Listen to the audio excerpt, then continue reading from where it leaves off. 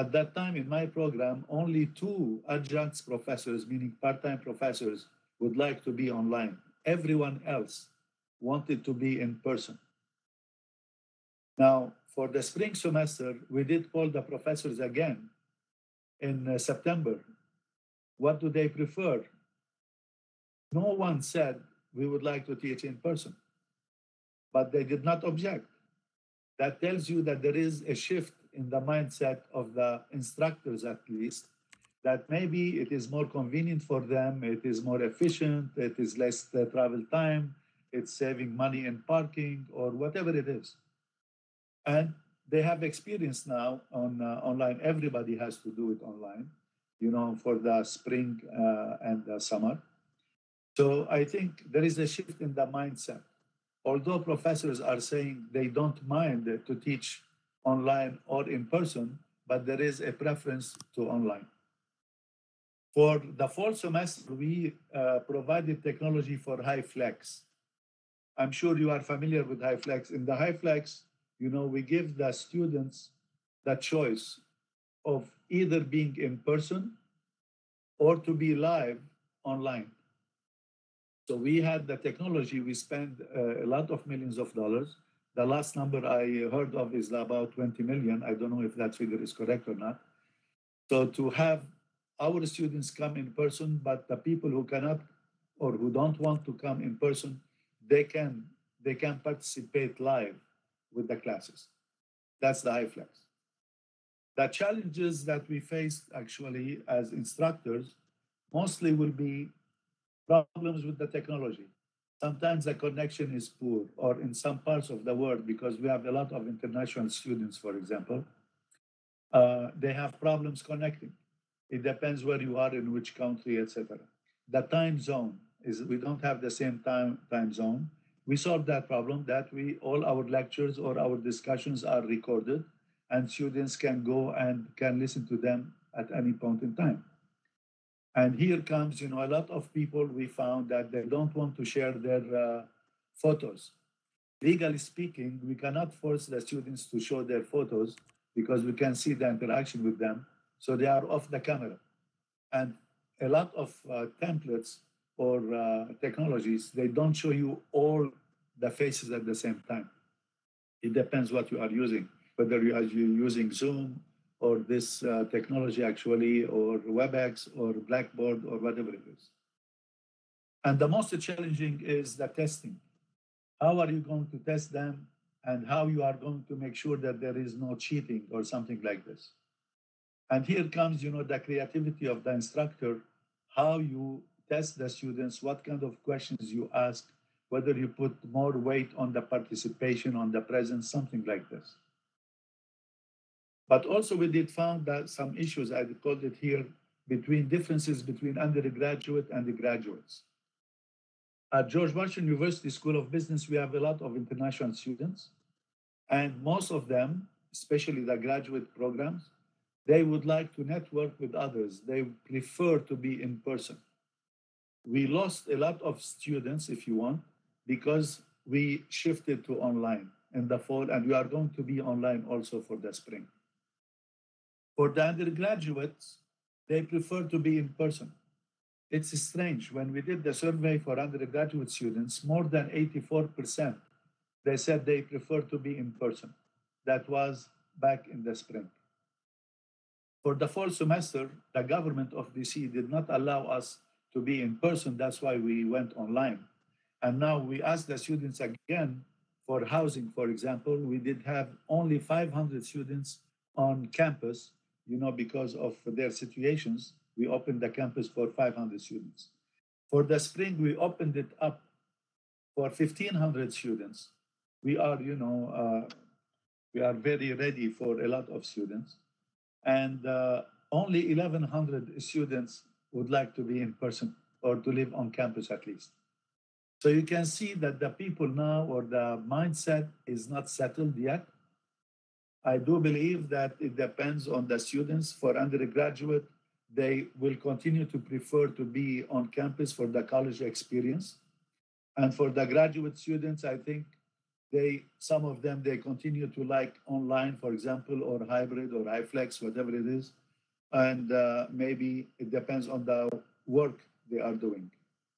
Also, there is a difference in preference between whether they are degree students or continuing education students. Continuing education, we classify them as, for example, executive programs with no credits or attending some courses or something like this.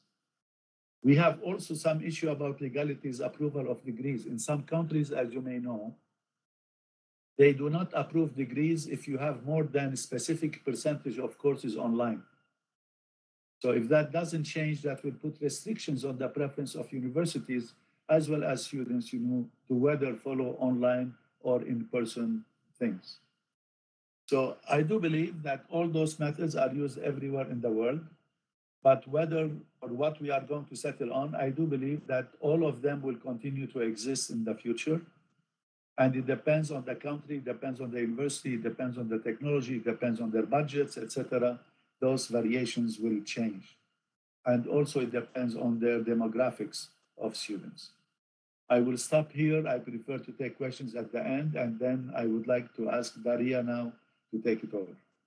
Thank you for listening. Thank you, George. Hello, everyone. It's a pleasure to be here and part of this great 3D convention and part of this roundtable discussion. I would now try to share my screen with you.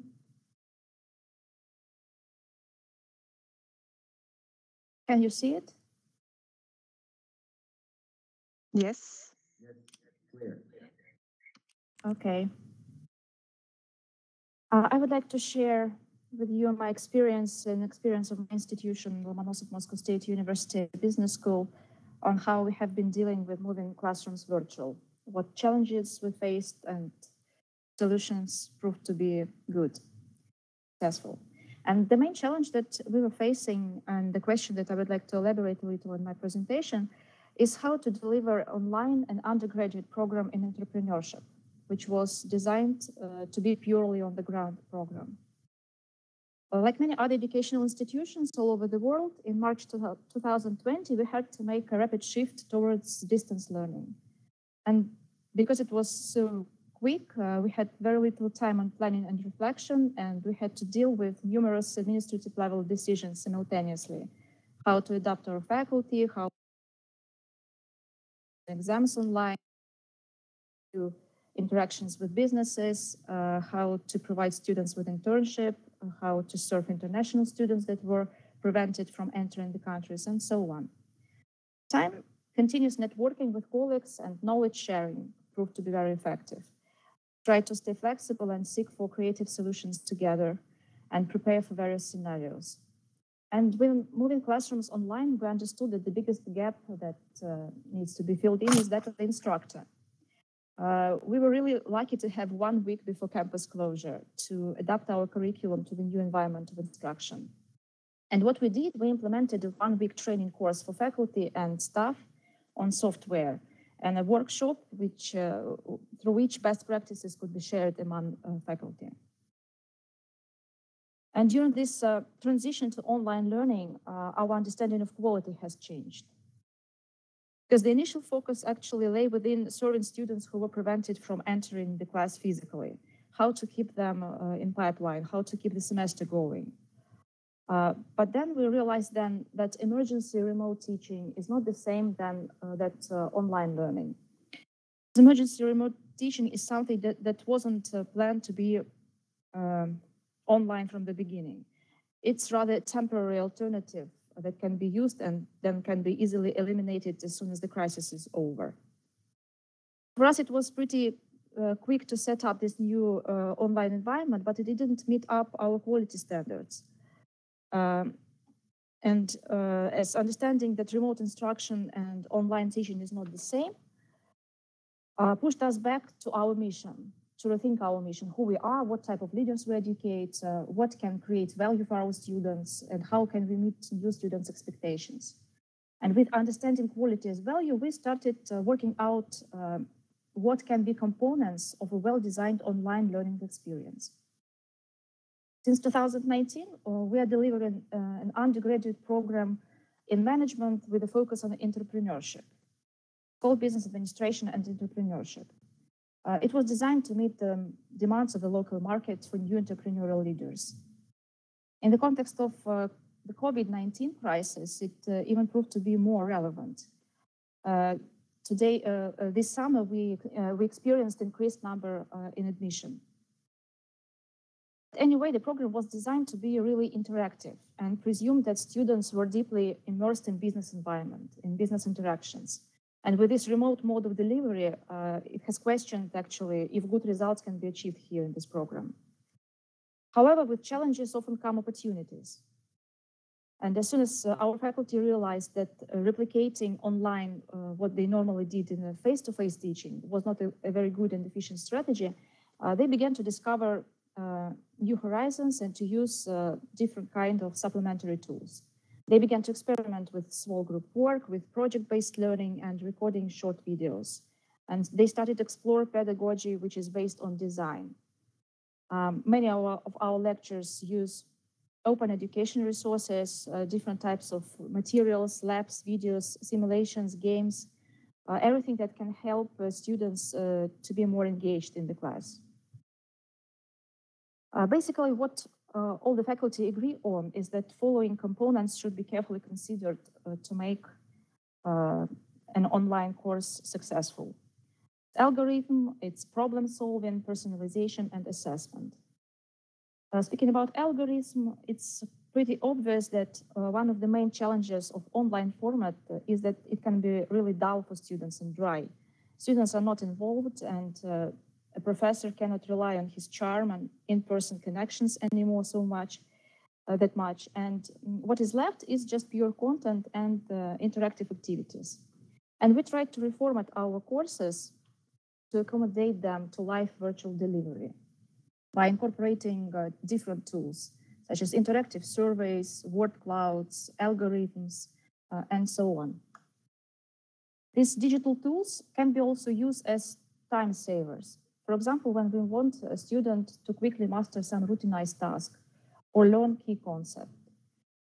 It can be digital media resources, open resources, animations, virtual labs, surveys like Kahoot, different online platforms like Mentimeter, Miro, and many others. Creating these tools helped to adapt to a new pace of virtual teaching because it is different from face-to-face teaching. And it saved time and left more room for creative thinking and for problem solving in the class. It also can be applicable not only to courses, but for example, interacting with companies. We started using VCV platform as a tool for interviewing students. Saves companies time significantly when selecting students for work-based placement. And also it's real fun for students, they like it to use. We had also very positive experience using different mind maps technologies. They are available for free on different platforms. Exercise provokes students to think independently, to structure new material, to identify different linkages between different phenomena. They also can be applicable to different courses. But students' activity, intellectual activity, and rise of critical thinking is not enough, I think, to develop an entrepreneurial mindset. There should be emotions. Students should learn from observing different behavior models. And we were trying to answer the question how students can obtain knowledge and then make it personal and develop a certain behavioral skills. And luckily, our Alumni Association was here to help. Together, we launched a mentorship program with Alumni Association. And in this case, remote learning platforms enabled to involve alumni to play a more prominent role in many aspects of our curriculum, because actually they saved time. They reduced the time cost for this involvement. Association is involved in every aspect of curriculum, and it is especially helpful for courses which are skill-based. Also, it does a greater thing, I think, because it builds the sense of community and social presence, which is so challenging to keep in virtual space, and which is really crucial for educating leaders and going in line with school's mission. So I wouldn't say that we actually found the best possible strategy for teaching our students in time of crisis, but we are in constant search for best practices and solutions. And in my opinion, the key lesson that we learned is that to keep strong, you can't be waiting for crisis just to be over. You can't dream about things to get back to normal. And the only way to keep strong is to invent the future. Try to learn how to live under these new circumstances. So that's it. Thank you very much for your attention. And I will give the floor to another speaker now. Thank you, Daria, for your presentation. Okay, so now it's me.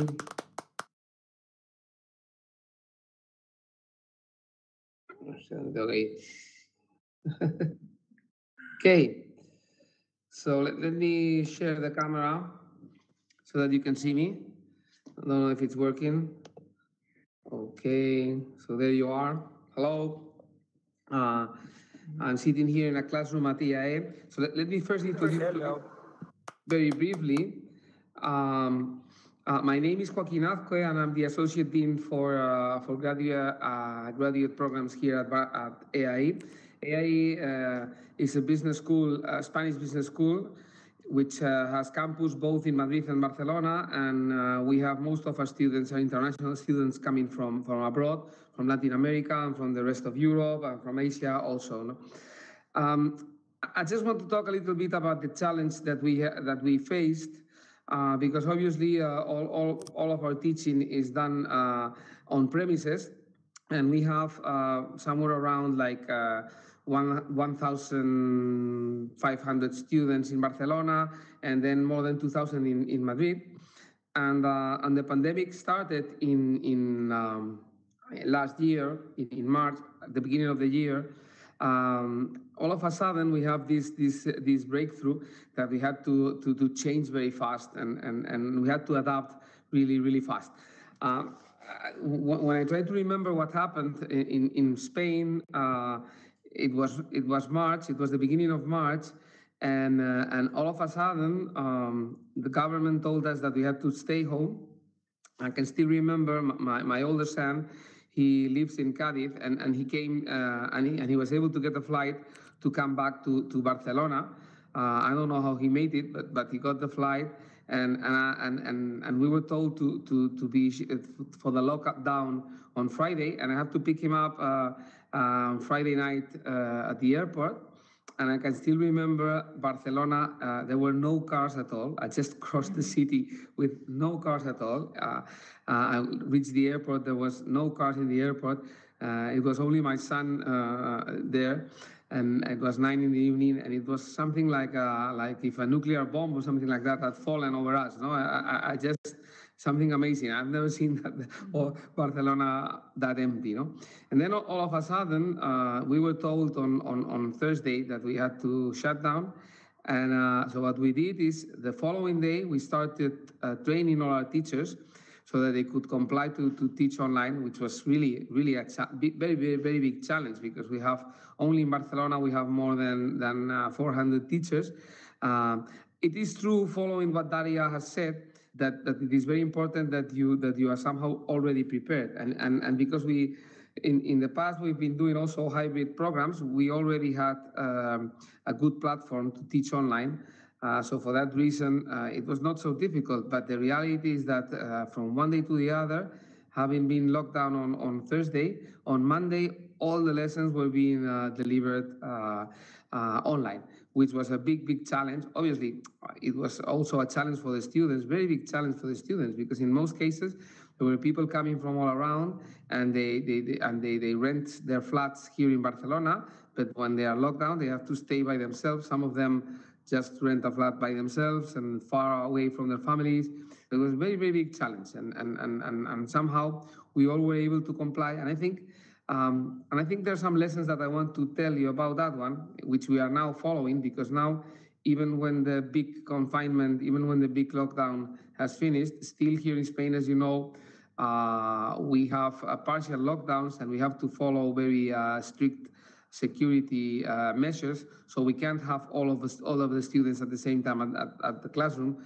We have to divide them in different groups, etc. So still we have this big challenge.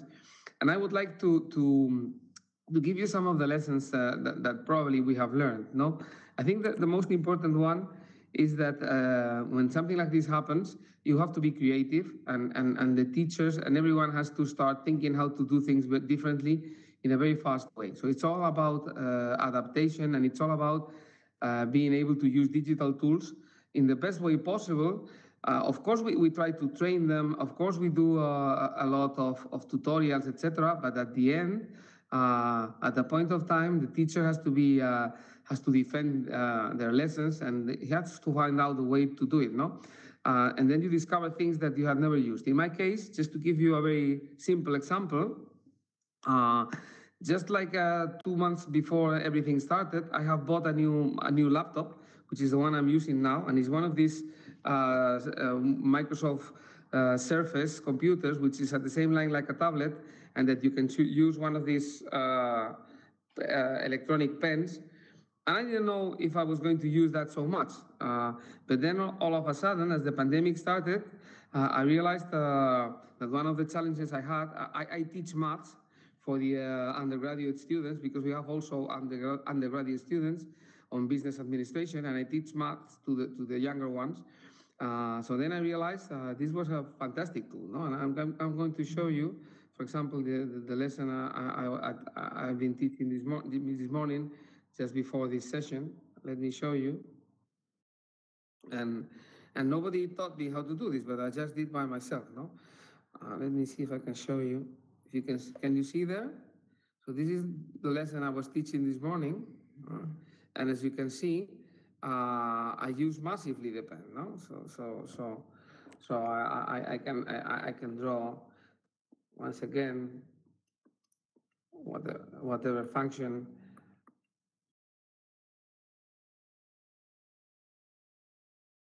Oh, and then I can come and I can show my students how to draw this function, no? Something like this. Maybe I can use different colors, no? So I can do like this, and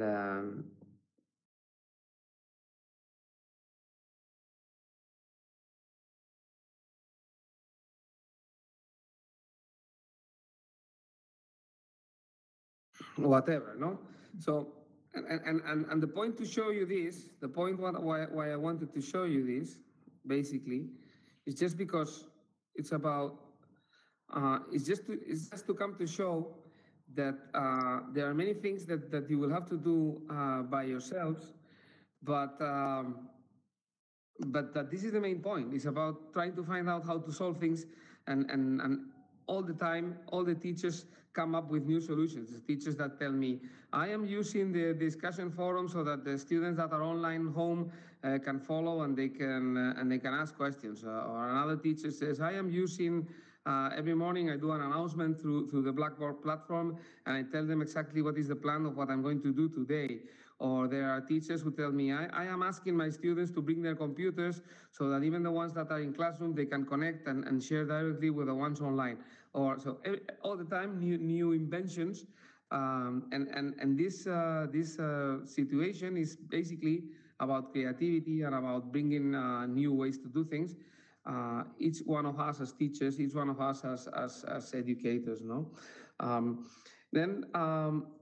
then the other thing which I would also encourage you to understand is that all this wouldn't have been possible if we wouldn't have had all these internet connections. So that's also very, very important. And I think all the investments that your school can do on having powerful connections to internet and on technology, once again, like Daria said, it will always come on to advantage. And maybe just to finish my conversation, the last thing I will tell you is that further from teaching part of what we do online, what we used to do on premises, also we are creating new programs, and we are creating programs which are hybrid programs. And I think that's also a very important part of the future, because maybe we will not be able to expect students to be all the time with us. And then we will know that we will need to do programs in which we will have to combine online areas with on-premises areas also. If there's any question you have, I will be happy to answer. Thank you. That's all on my part. Thank you. Let's applause to Joaquin Azcue. Thank you very much for your speech. Do you have some questions? Don't hesitate to raise your hand or to write your question in a public chat.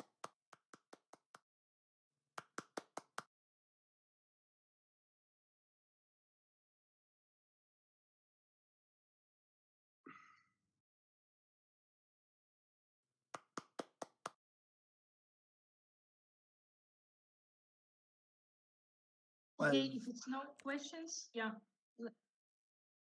I guess that's my part now. Yeah. Okay, I'm just uploading the slides on the tool, so it's just converting. And I'm gonna try also to, well, maybe I need to click there.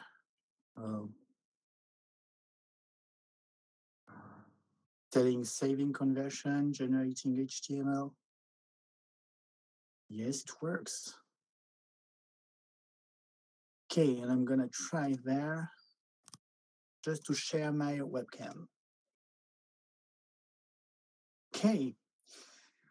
Well, hello everyone. I'm really happy to be there with you on this platform because I'm going to present you why and how we are using technology at Neoma Business School. To make it very short in terms of presentation, I'm Alain Goudey, Chief Digital Officer of Neoma, and Neoma is based in France on 3 physical campuses, Reims, Rouen, and Paris, and we have opened our 4th campus, which is a persistent virtual campus. Why we are doing all of that and using technology? Of course, and I'm going to be very fast on that, the world has already changed. I mean, here you can see how I see the world with all these platforms and all these ocean of data. And definitely we need to educate and teach our students about these new aspects of the world.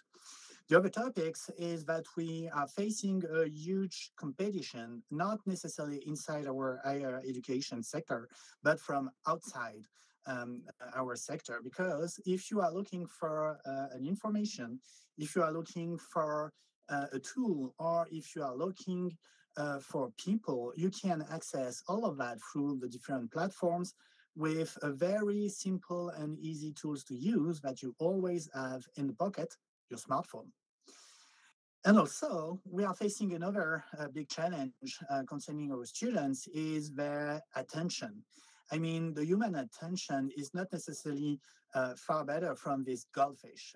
It has been assessed to be a level of attention around 8 seconds. And it's going down years by years.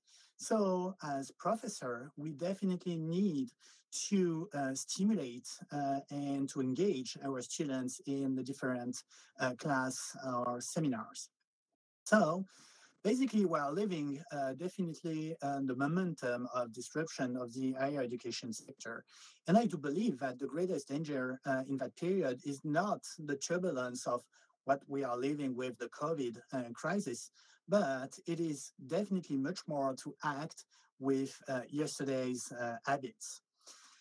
That's why we are trying to innovate at Neoma Business School, and we do believe that learning is experience. And if you are doing something else, you are just proposing information. And if you are only on information, of course, the internet has already won the battle of attention.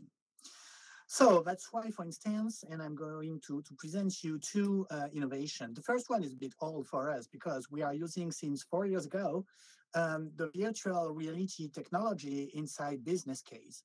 And for instance, we have produced now it's free VR-based case study. The first one was in marketing, and definitely the session is about a 3-hour session in the classroom. And the idea of using this technology is to bring efficient managerial context right in the classroom.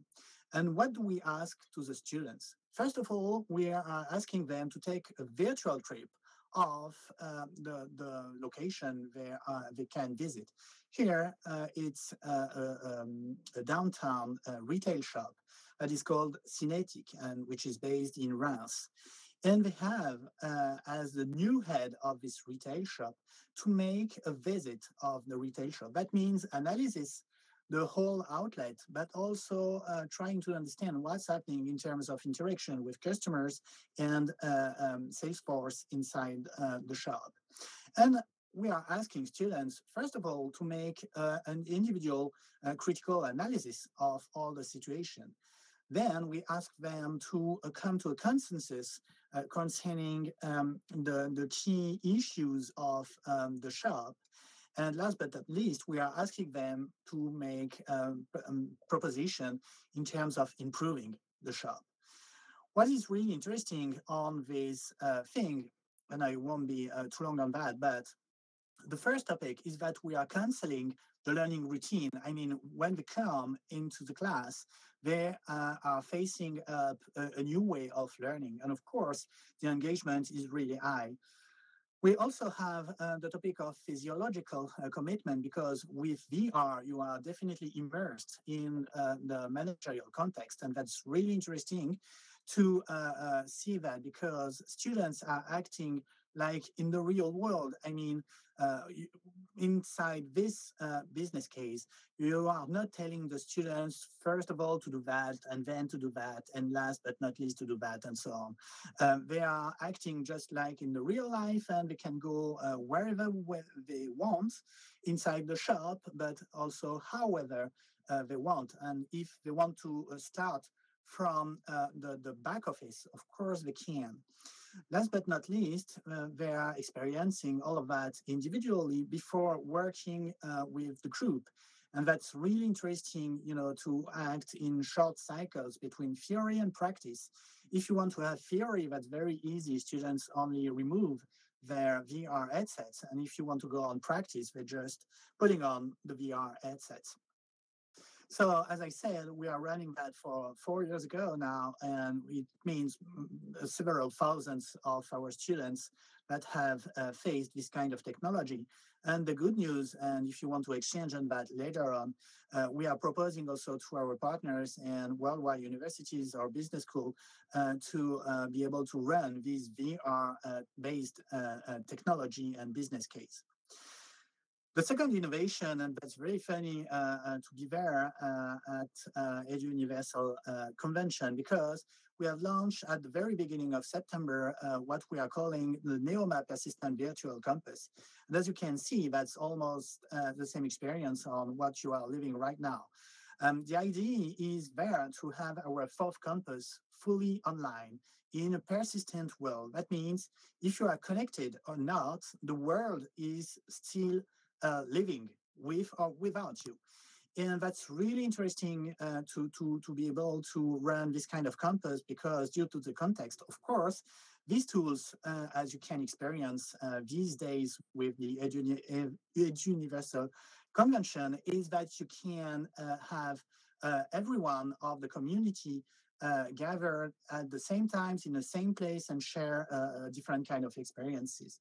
So we are doing that with our whole community.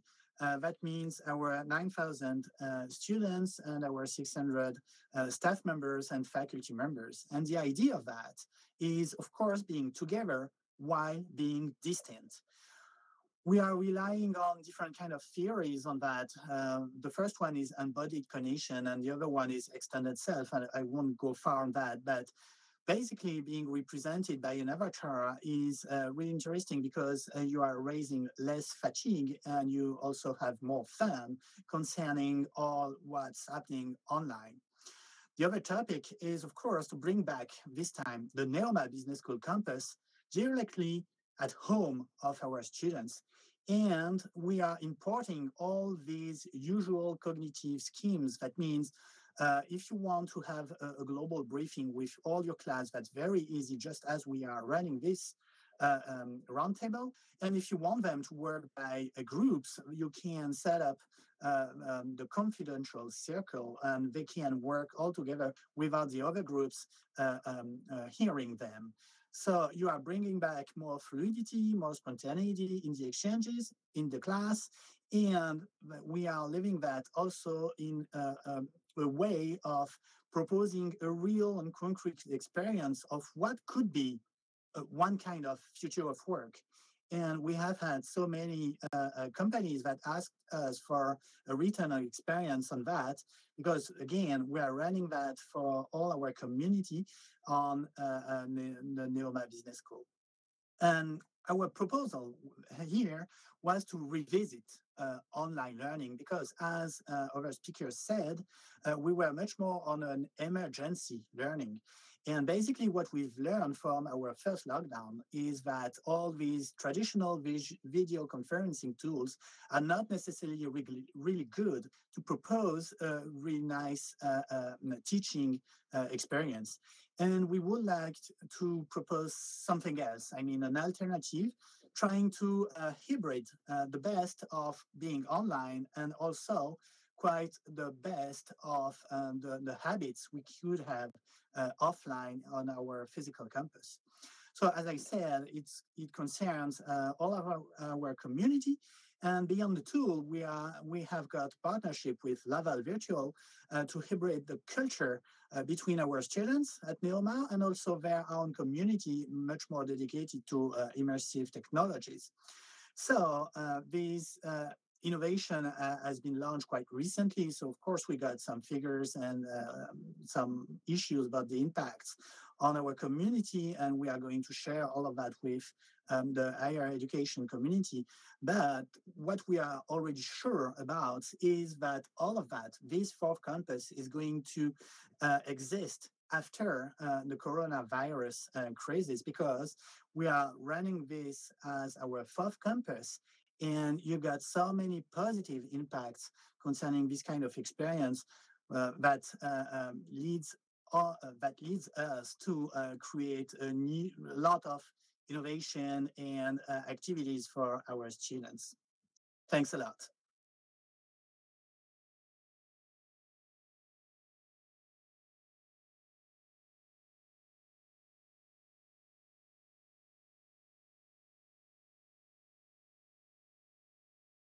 Thank you very much for your interventions. Let's applaud to our speakers.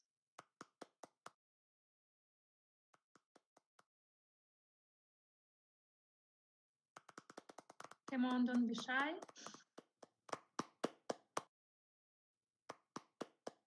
Okay, do you have some questions, dear audience? It was really very interesting topic, so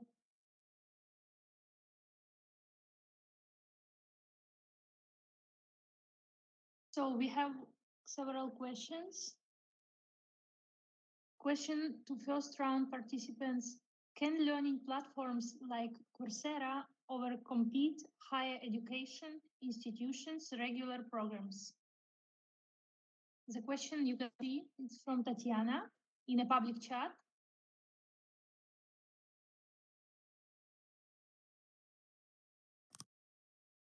So who wants to answer? I did not hear the question well. Ah, sorry. Can you hear? Yes. Can learning platforms like Coursera overcompete higher education institutions' regular programs? I personally not familiar with Coursera. I am familiar with other things, but I think any platform will be acceptable to be used in higher education. Now you need to have, the right training and the right approach, how to deliver the information. At George Washington University, we have a special office actually for instructional design. It has been there for about 20 years. So we have professional online teaching, etc., that has been in place for so long. So the template, I think, or the mean is not that important. Maybe someone is more efficient than others, etc., whatever, but it really depends on what or how you are going to teach it. Maybe if I can add something, I think that I think that obviously Coursera is a different context to Coursera or edX or whatever. It's a different context to a business school program, in the sense that it's more like a very focused small programs to deliver specific technical training, technical topics. And technical, not in the sense of technology, but in the sense of a specific knowledge. And in that sense, it's quite a different context, because obviously in a business school, it's much more about networking. It's about the experience. I always tell my students that that it may sound a little bit cynical, but obviously that once they've spent 1 year in Barcelona, if I come back to them like from 10 years from now, most probably they won't remember anything I have told them in the classrooms.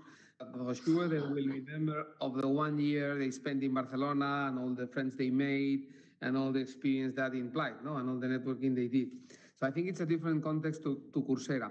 But once that's said, I think it is very naive to think from the business school point of view that that platforms like Coursera are not going to compete with us, because they are. But they are, of course, they are going to compete with us.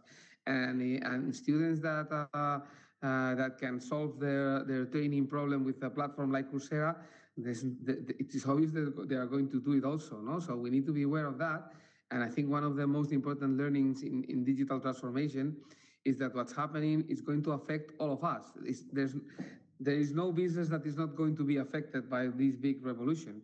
And of course, the platforms like Coursera are part of this big revolution. They imply that you have all kinds of knowledge for free there. No?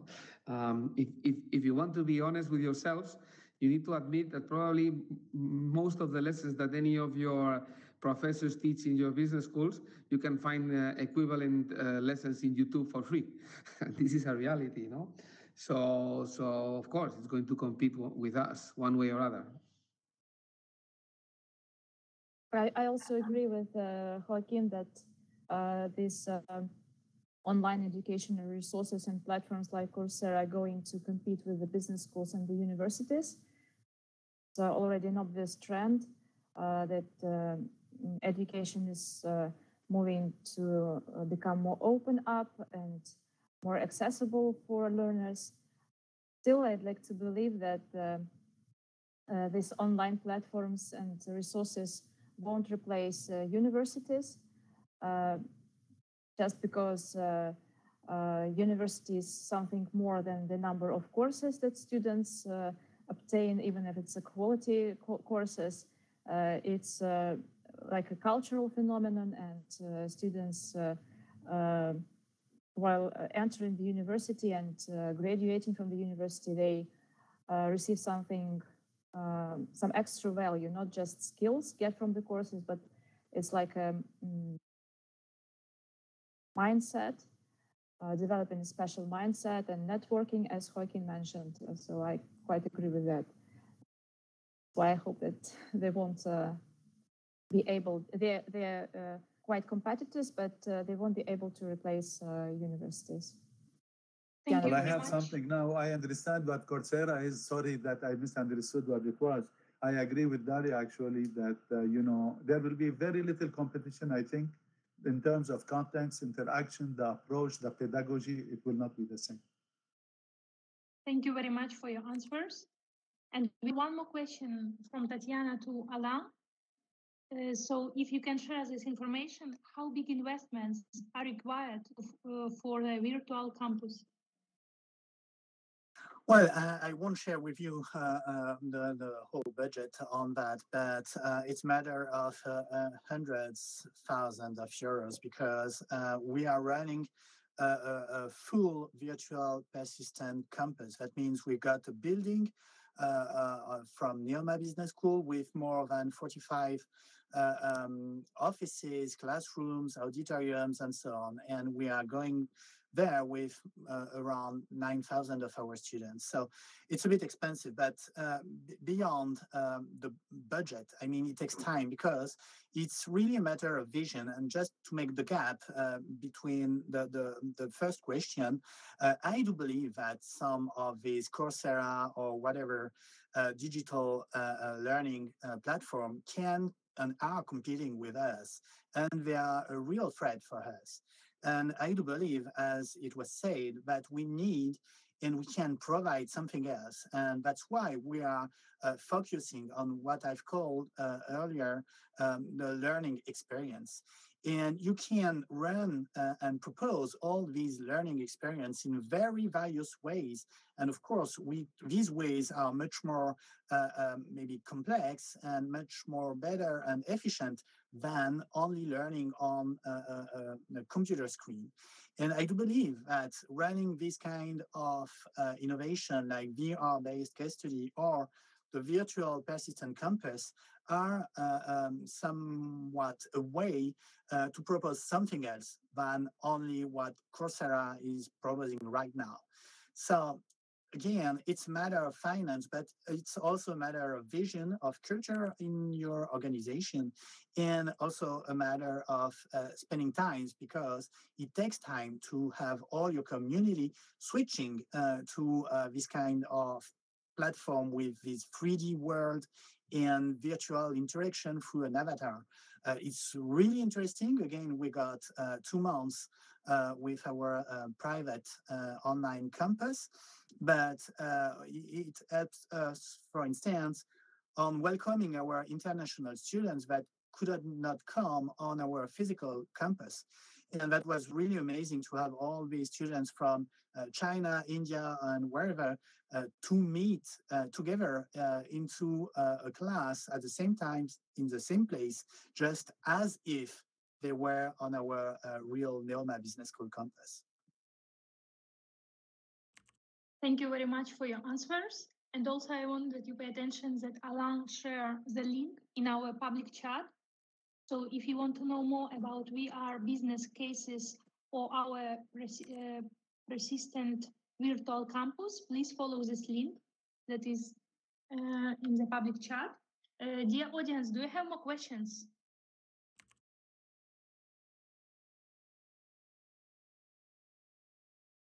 So Michael asking, did anyone speak about online internships? If so, anything useful you can share with those of us considering how best to implement this option?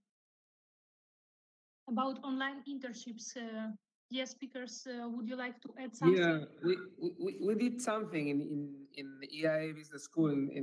We did something. There were some companies that were interested in this, and it was quite an interesting program. So it was, in a sense, also a way to keep our students focused also, no? Because when the pandemic came, this idea that they had to go online most of the time was not so good. But we were capable of achieving this idea of virtual internships with some companies. I don't remember what were these companies, but important companies in Spain, and they were able to keep on record. I don't know if yeah, I can remember. One was human resource company, like there was an important human resources consultancy and that was interested in having internships. There was also an important wine producer, Spanish wine producer. Well, they did projects on different topics, yes. Projects on HR, projects on strategy, on marketing. So yeah. it did work, and in a sense, it was a good idea because it helped us to cope with this big problem, no? Because of course, most of those companies were already working online. Most of the people working there, obviously in the business, in the management positions, but yeah, it happened. So if you want more information about that one, maybe you can email me and I can give you a link to the information we had on our website on that one, if you're interested, and maybe you can get more information for that one. We have a whole area on professional development in the school, which helps the students to get these internships. And yes, they did do so. Same thing at George Washington University, actually. A lot of our students, they did online internship. And since everybody is working from home, so they are getting some internships and they do the work at home and they communicate by emails or, on live discussions. Okay, thank you very much. As you can see in private chat, in public chat, we see the email. So if somebody is interested, you can email to Joaquin and to other of our speakers. Do you have more questions? If not, let's move to our last learning and sharing session of today. It's a pleasure to introduce you to Mr. Janis Grevins, Director of Riga Business School. Janis will lead a workshop, Design Thinking, Creating Space for Creation. And I wanted to do just a little announcement that after the presentation of Janis, everyone will have to leave the Laval Virtual Congress Center and to come back again on the platform to be able to benefit from additional functions during the Palms Awards ceremony. So you will just need to close the Congress and to enter again. Thank you very much.